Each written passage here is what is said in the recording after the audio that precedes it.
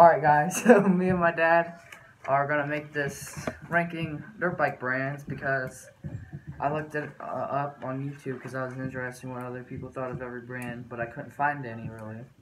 So I got my dad, me and him were gonna rank them. So at my number one spot, I got Yamaha. What do you got? Or Suzuki.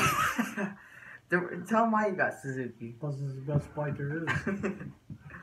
Alright, so he used to race Suzuki, so he's kind of biased towards them. So it's not really, it's not really that fair. So, I have Yamaha because it's a great brand. The 250, I mean the 450 won the 2020 shootout. I saw that video. And they pretty much win every shootout. And, I have a YZ250, my YZ85 I had was a great bike, so I put Yamaha number one. What do you got at number two? Honda. Alright, I have KTM. Why do you have Honda? Because I used to race and there's a good bike. You gotta tell them more than that, like suspension. Suspensions are better, they're lighter with aluminum frames, and they don't got the metal frames. I don't know if that's true, but That is true. So, number two, I have KTM because KTM's a great brand, really, when it comes to like little kid bikes, like 85s, 65s, and then like their 300 is good, their 50s. You don't really hear them talked about that much in 450 class because, well, they're not ranked that high in the 450 class. So I have KTM at number 2 spot. What do you have at number 3? KTM. Why do you have KTM at number 3? Because they're a good running bike that ain't as good as the RM or CR. Tell them your story about your last KTM that you owned. Last KTM I owned was the biggest pack of crap I've ever owned in my life. But they do make a good bike. It's not the one I had.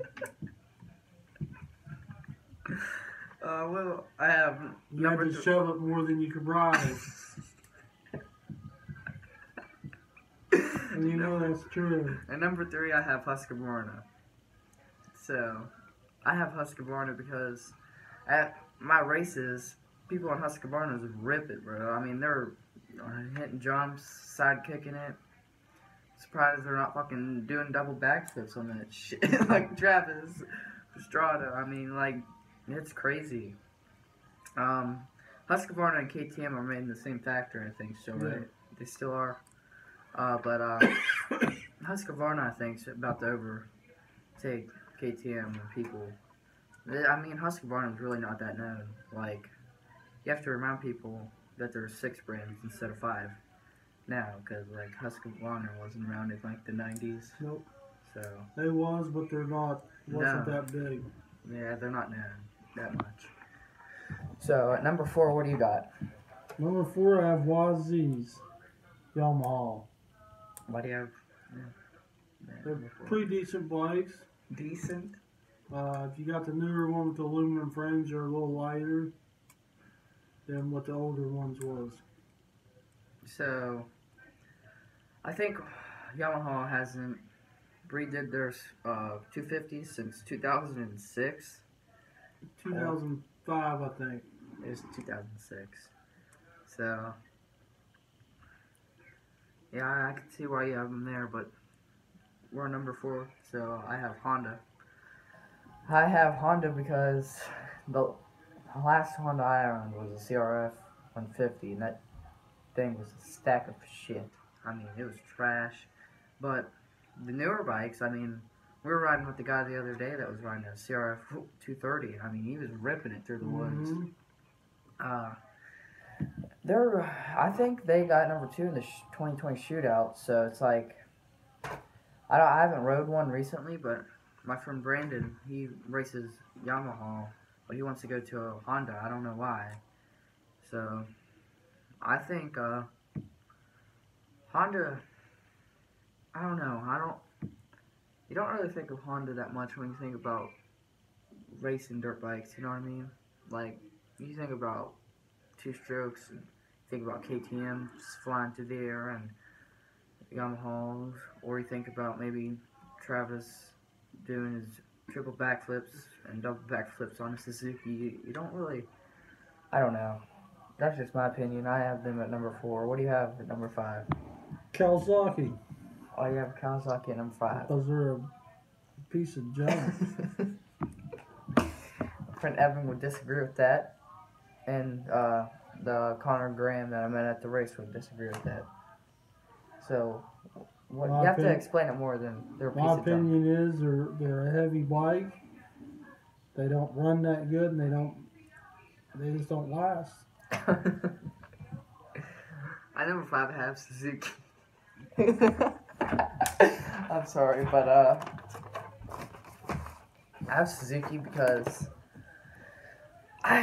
my RM85 that I had, that was the only Suzuki I've ever had, was a great bike. I mean, that's all I could say. It was a great bike. I liked it. I mean, it was ripping when I was 9. It was a RM85. First thing I ever did jumps and wheelies on, so it's like, then when I was 10, we sold it. So, yeah. And at number 6, what do you have? Husqvarna. Why? I don't know nothing about them. I've never rode one. I've only rode one. That was at my friend's house, so I can't I've really seen count them, that. but I've never rode one to So you know can't how they judge it. run. So it's really not ranked number 6, but you don't got an opinion on it. Number 6, the worst bikes I've ever rode was a KX65 and a KLX 110 and a KLX 140. Trash.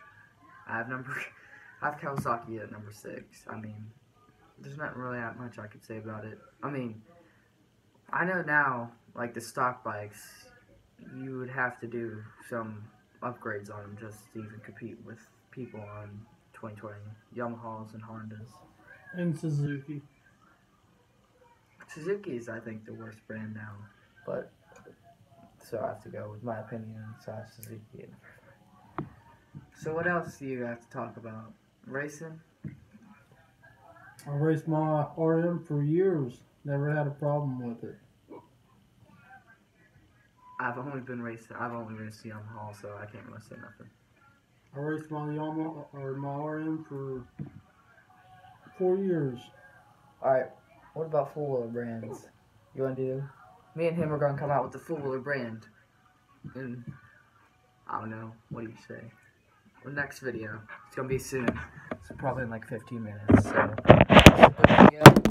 As I drop my phone, but it still lands like that. That was actually pretty cool.